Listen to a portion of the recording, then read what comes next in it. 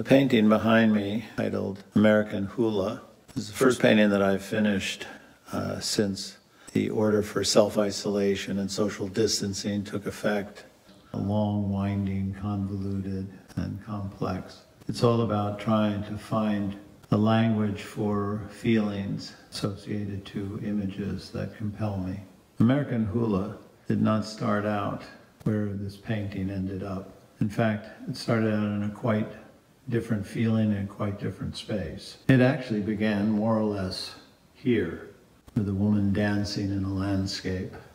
I set her against a warm yellow ground and bright blue sky, a very sunny and optimistic day. The horizon line was up higher and the horizon was at a greater distance. It was when I added the second figure, this woman with a hula hoop, that the complexity of the painting began to shift my emotions. This is often the case in my work. What I start out with is not what I end up with. Somehow the woman in the hula with the hula hoop began to sit uncomfortably in some relationship to the other woman dancing. I tried to make them fit together, and then I began to think that one of them did not belong in the painting. I tried for the longest time while painting this painting to transform this woman, this presence, into something different than what she was. I wanted her to be more playful, more lively in spirit, simpler. What I couldn't explain to myself was why an image of something that is supposed to be playful feels quite the opposite.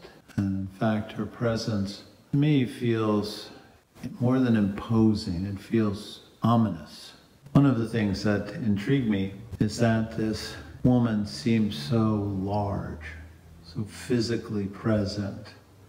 She took on a quality of scale that made her feel like a giant. And as I painted her, the horizon line began to fall down lower and lower, giving her an even greater sense of her size. I hadn't thought about it when I was painting the painting, but afterwards looking at it, Goya's painting of Colossus came to mind. In Goya's painting, the Colossus is roaming the landscape in the distant, and those who are aware of his presence are fleeing. In this painting, you see her at the beginning of her journey deeper into the landscape, and it's not certain whether anybody is aware yet that she is here.